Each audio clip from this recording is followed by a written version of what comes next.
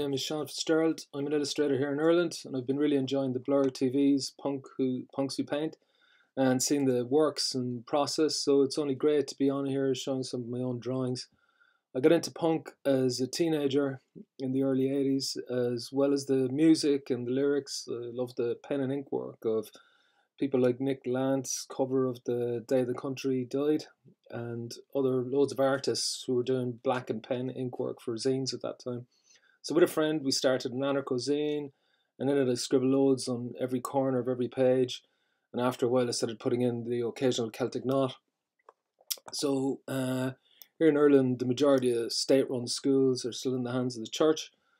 So I went to a Roman Catholic state-run school run by priests. Here I was very intrigued by the insular Celtic type knotwork used in some of the workbooks and on the older Christian manuscripts like the Book of Kells, as well as the Celtic crosses here. So I started drawing my own versions without the Christian elements. The zine drawings led me on to drawing banners and drawings for bands and collectives, all with independent DIY ethics. So I've just picked a collection of stuff I've done. So this one here is a Profane Existence zine in the States. So I've just drawn like a really barren kind of landscape, industrial, war, and then just a figure in the middle, just kind of, I don't know, surrounded by Celtic knots with just fear and trepidation of the world, you know. So next I have, this is the Country Grind. So this one was like, it's about punks off grid. So I've got some knot work taken from George Ban, and then punk with, well, a lot of things that wouldn't be in season at the same time, but we'll ignore that. But we'll say with all their veg and harvesting, a great zine. Another one here is Burn Church, Irish band, well, Polish, Irish, and they just left me at it really. So I started with, like, I know it might seem maybe horrific showing a dead child in a kind of a war-torn landscape, but in it I'm showing nature taking back, and the roots and plants growing in through the remains. So after a while they said they wanted it to be a gatefold, so I added on to that, so making it a full scene. Very proud of this one. Focus, again, Irish, ex loads of bands. It's a throne of, again, over a war-torn landscape. Then this one is getting a bit more Celtic knotwork. I was given free rein. I wasn't too sure what to do. So I said I'd go with a knot, trying to represent both bands of sort of rats escaping from a very desolate looking city, all done in knots with a big chaos symbol in the center, kind of like a flag. From the Czech Republic is Insane Society Records. They had a logo, a very kind of simple one that they wanted updated. So I did a big, heavy knotwork version of their bird. So it's almost like a nest with the bones and skull of the bird kind of intertwined in the knotwork. Sacrilege. So Damien from Sacrilege wanted to do an official release by Sacrilege of their demos and a gig they did in London in '85, and he was really left me free rein, but I wanted to capture, we'll say, their first album, that feel of it, you know, Grim Reaper and all that, and then intertwined again with knotwork. Of course, I had to add the crow as well with a nice skull. Next up is Ratis from Finland, and they wanted to just represent a kind of a feeling. So it was like a very sinking sort of feeling, depressed feeling, to try and capture it in the face. Again, very tough because you're just doing a face. I tried to get in bits, just again that things are kind of falling apart, I suppose.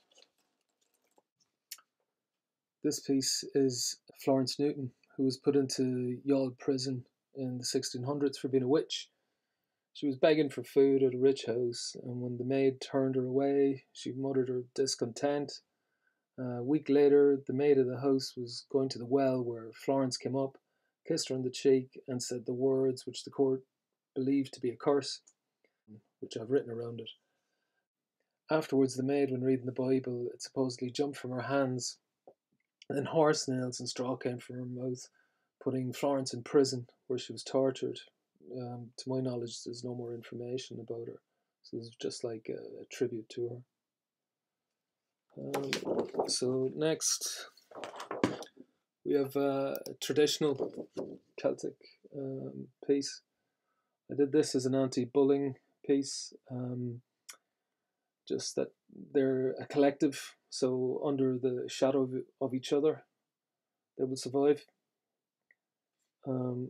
Then this next one, I'm going to go through how this was done in pen, using a Wacom pen on the computer, and then brought into Photoshop.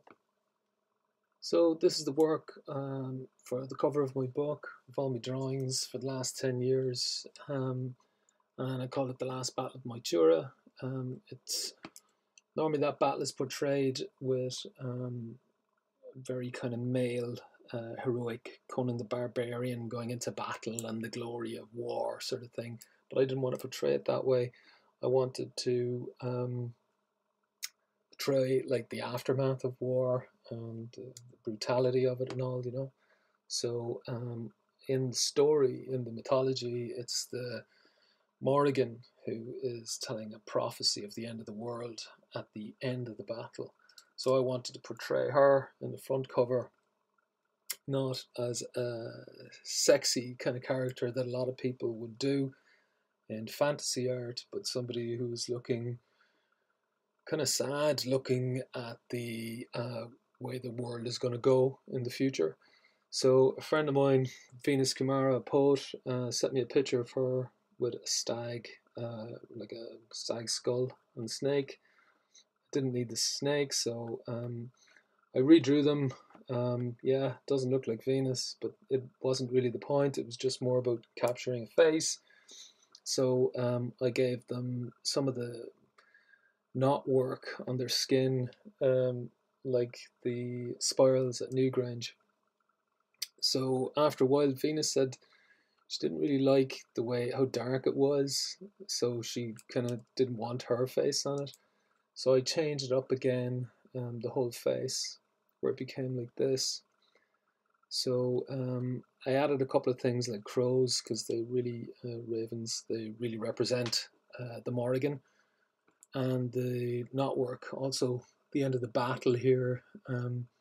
So it's not all glory and happy battle. So just to give you an idea of how I do artwork and knotwork, is this is how I would do an interlinking knot on pre-existing knotwork. You'll see what I mean in a while. So I'm going to create a new layer, and I'm going to color overlay it white,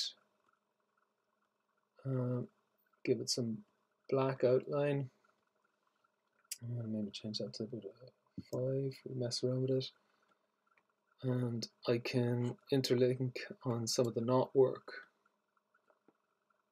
by doing this thing, you know. So the beauty of using the computer is you can mess around with it much more, your knots and stuff. Before, I used to use a light box and sketch, and there'll be loads of mistakes, and especially when you're drawing for bands and the like, you can't move things after they're done and stuff like that. So I can kind of work away my knots in and make them kind of join in. I can do kind of a lot of interlinking knots and make them very messy without destroying the whole thing. So we'll say, I know a lot of people think the computer does all the work, but it doesn't. It's you're still drawing very traditionally, but it can stop you doing mistakes. So I draw like this. Everything will be drawn up, or is drawn up, small dots, like so, which will add, of course, to a bigger picture. So eventually, after hours and hours of working like that, I'll add some color. So this really brings it out, you know. So adding the color, I suppose, defines a lot of things too, you know. So then I wanted to make it a bit darker for the actual finished cover, making it look like this. So yeah, it's a big difference from the first version, you know, which was nice, but I think the color really captured it a lot better.